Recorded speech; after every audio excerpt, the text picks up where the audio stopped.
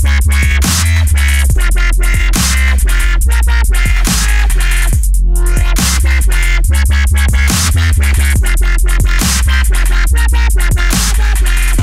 everyone, so today I'm going to show you how to make that dubstep synth that you just heard.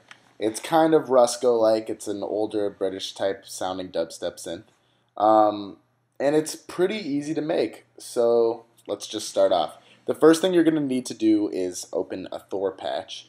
And once you do that, right click anywhere on that Thor patch and select Initialize Patch, and that will bring up the init patch as it says right there. Now, the first thing I want you guys to do is select 1, 2, and 3. Make sure those are highlighted so that all of 3 of the oscillators are going to be running. Now, take your first analog oscillator and bring the octave down to 0. Open up a second analog oscillator and bring that octave to 1. And then open a third analog oscillator and bring this one to 2.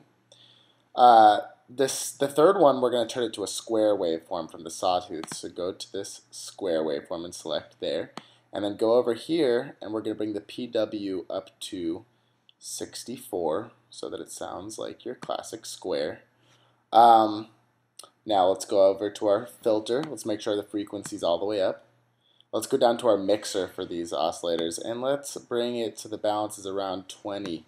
For the 1 to 2s, we're getting more sound from the first oscillator than the second oscillator. And we're going to take our third oscillator and bring the level down to about 5.4 dB, anywhere around there, just so it's a little bit quieter. And go over to our amp envelope, bring the release all the way down, and bring our sustain all the way up. Now that's all you got to do for the actual synth. The next thing we're going to do is EQ this up. So we are going to create an equalizer,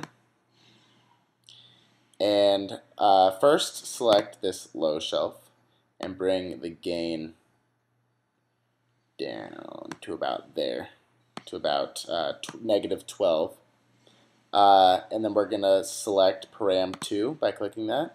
We're going to bring the gain up to about 6, no, we'll bring it up to about 5.1 and bring the frequency a bit up. And then we're going to highlight our high shelf and bring up the gain to about 5.7 and bring the frequency up to about almost 8. Yeah, so that's what your EQ should look like. Next, right click on top of that guy and select digital vocoder, and make sure you switch it from vocoder to equalizer mode. That's very important, or you won't get any sound.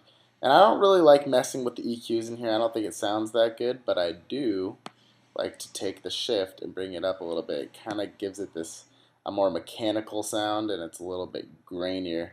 Might want to bring that to a 4-band EQ though, and turn down that shift a bit.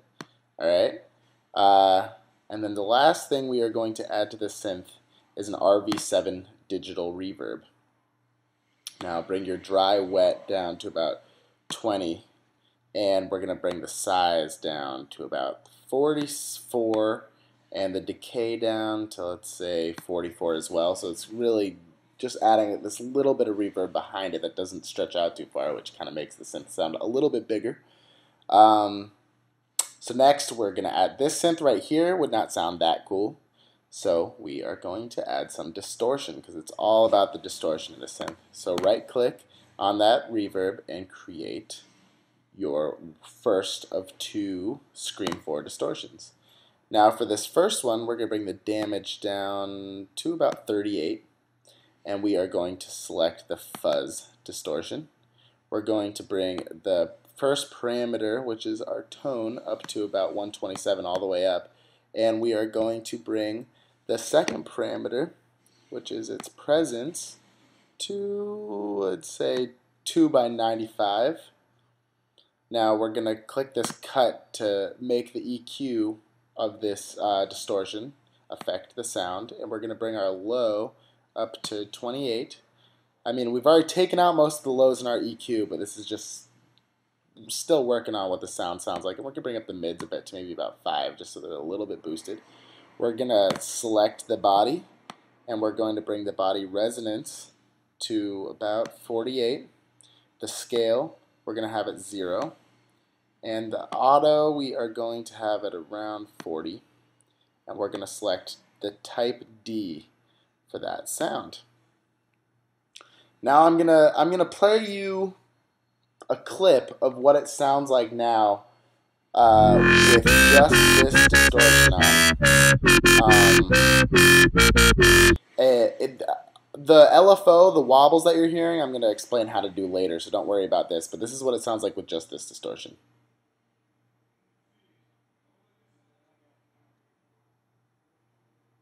Okay, so now I'm going to show you the secondary distortion, which even makes it sound a little bit dirtier.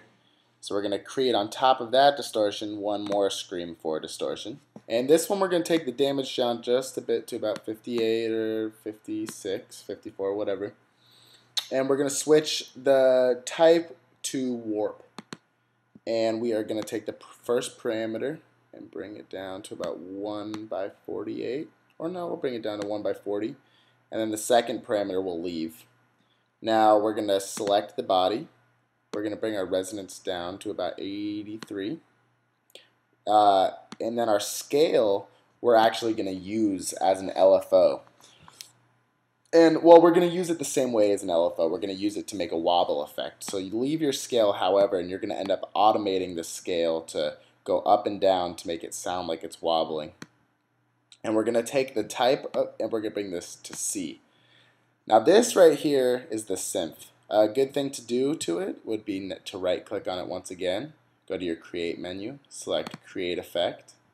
Go to your dynamics menu, select basses, and select nastier bass. So now you have to use this synth. You're probably going to want to lay out a simple line like this.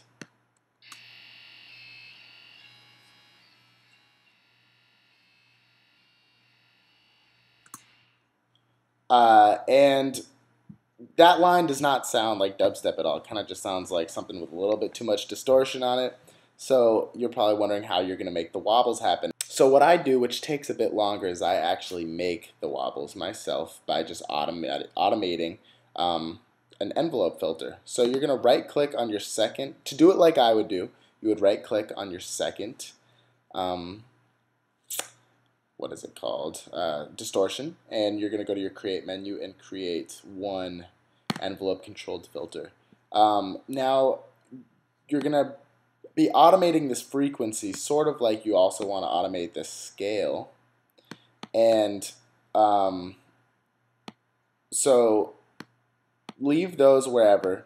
The resonance you're going to want to bring up to about 40 or maybe a little less, 36. And now right click on frequency and select Edit Automation. So now this means that when you're recording, whenever you move this, it's going to record what you do. And ultimately, you can go back in, see what you recorded, and edit it. So let me show you a bit of what it should look like. Here is what my frequencies look like. As you can see, they go up and down kind of like squares. And so if you draw them out in the right ways, you're going to get the same exact wobble effect. That's exactly what LFOs do. It's just the LFOs are automatically creating those waveforms affecting the frequency for you. So now I drew out the wobbles that I wanted for this synth line.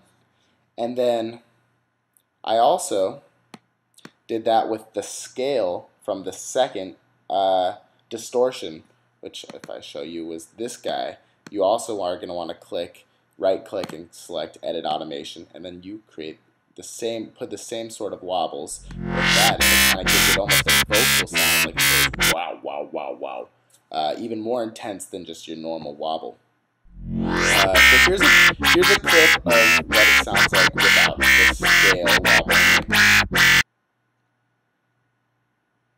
Okay, and now here's a clip of what it sounds like if you do add the scale.